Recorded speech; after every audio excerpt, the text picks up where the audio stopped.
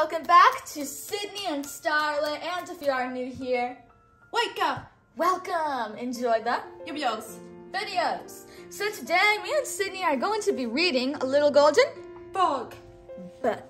Disney's Yes. Pocahontas. So let's get started. Pocahontas. Who's that? That's Pocahontas. Listen to the voice of the wind as it tells the story of Pocahontas, the beautiful daughter of Chief Powhatan. Pocahontas loved the land and the many spirits that lived in the animals, the trees, and the... What does this say? Wind. Wind. One day, Pocahontas visited Grandmother Willow, a wise old... What does this say? Tree spirit. My father wants me to marry the warrior Cocoam, Pocahontas told her, but he is so serious. And lately, I've been dreaming a strange dream of a spinning arrow. Grandmother Willow knew there was a great wisdom to be found in dreams. It is pointing you down your path, she told Pocahontas. Can you say Pocahontas? Yes. But how do I find my path, Pocahontas wondered. If you listen with your heart, you will understand, Grandmother Willow replied. The spirits that lived in all things will guide. What does this say? You. So Pocahontas listened to the wind and climbed Grandmother Willow's strong branches. Off in the distance, she saw some very strange clouds. Can you say clouds? Yes. Clouds. But there weren't clouds. They were the white sails of a ship bringing men from England to the New World in search of gold. Can you say gold? Gold. As soon as the boat touched shore, a man called John Smith climbed a tree to see the wild land. He came to face with Pocahontas' friend, Miko. Can you say Miko? Miko. Well, you're a strange-looking fellow, Smith said. John Smith had a feeling someone else was also nearby, so he hid and watched. Soon Pocahontas came to view. She was the most beautiful young woman he had ever seen. But when she saw him, Pocahontas ran to her canoe quick as a deer. Smith ran after her. Don't go, please. I won't hurt you, Smith called after her. Pocahontas could not understand the words the strange man spoke, but the sound of Grandmother Willow. Grandmother Willow's words echoed in her mind, so Pocahontas listened with her heart and understood. She saw that John Smith's heart was kind. Can you say kind? Kind.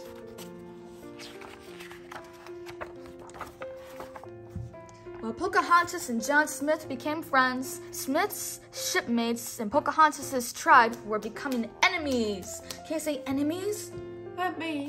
Enemies. The warriors watched from the shadows as the men chopped down the trees and tore up the beautiful land. Greedy Governor Ratcliffe urged the settlers to dig faster. He wanted gold. Can you say gold?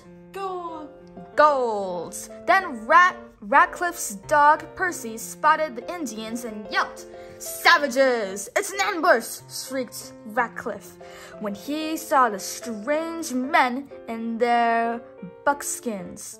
"Arm yourselves!" Musket fire echoed through the woods like deadly thunder. Can you say thunder? Thunder. Thunder! A young warrior dropped to the ground with a wound in his leg. "Namantak!" Cocoam cried as he rushed to rescue his fallen friend. "Back to the village," Cocoam commanded. Cocoam carried his friend home. The medicine man had never seen a wound like Namantak's. Chief Powhatan raged. "These beasts invade our shores, destroy the land, and now this!" He told Kocoum to send messengers to all the other Indian villages. "We will fight these dangerous strangers together," Powhatan told his people. But even then, Pocahontas was talking to her new friend, John Smith. Meeko was searching Smith's pouch for some treats, but grabbed his compass instead. "What is that?" Pocahontas asked as Meeko ran off. "It tells you how to find your way when you are lost," Smith told her. "Meeko can keep it. I will buy another compass in London." Can you say London? What yig? London. "London? Is that your village?" Pocahontas asked.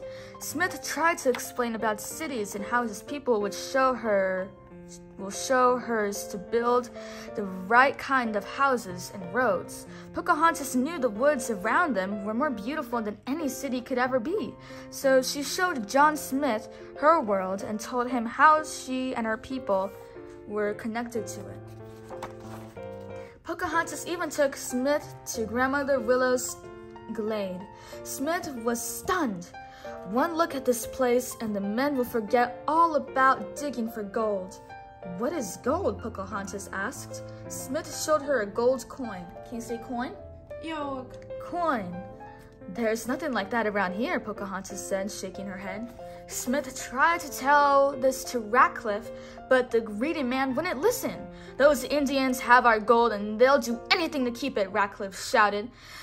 "There isn't any gold," Smith said. "Lies! Lies!" Ratcliffe raged.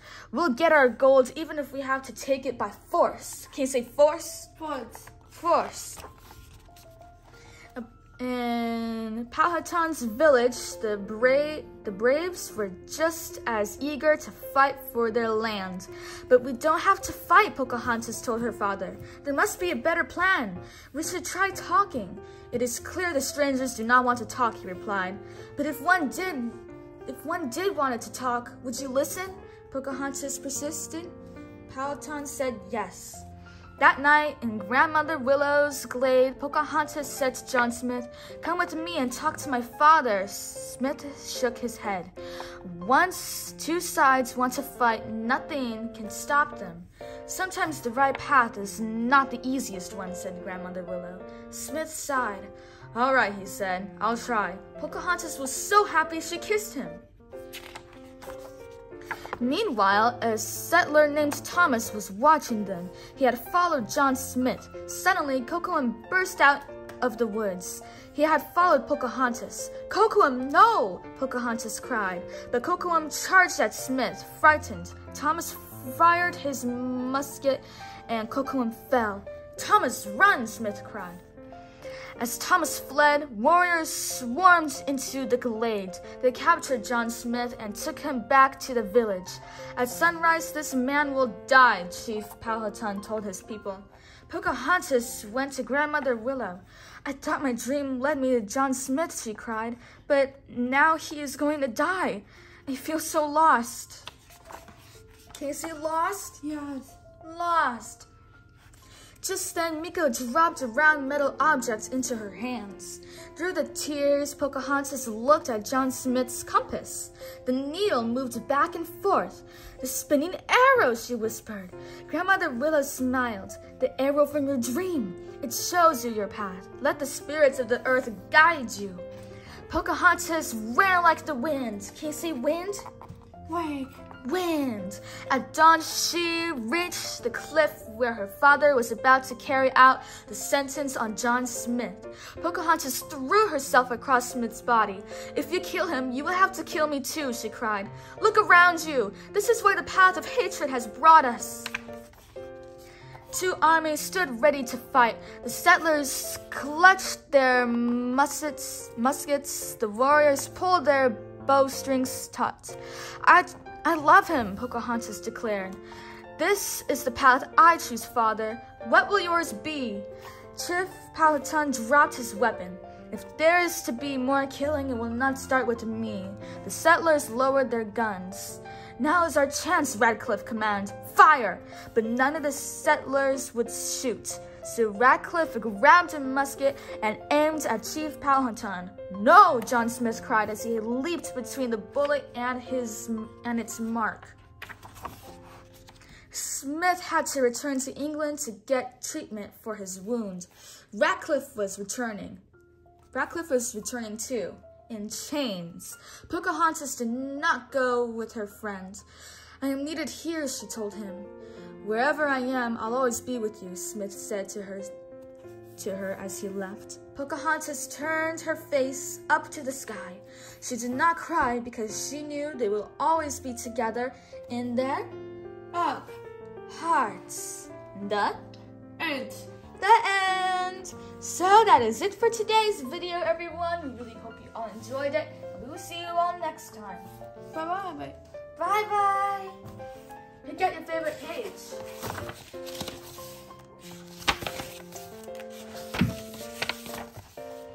Need to play with all the colors of the wind. Sure.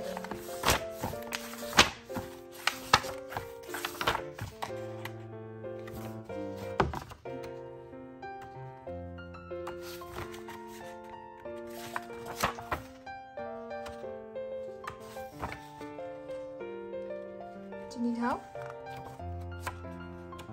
Here. Is this your favorite? I guess that's a yes. Who's your favorite character? Yes. Pocahontas. Bye-bye.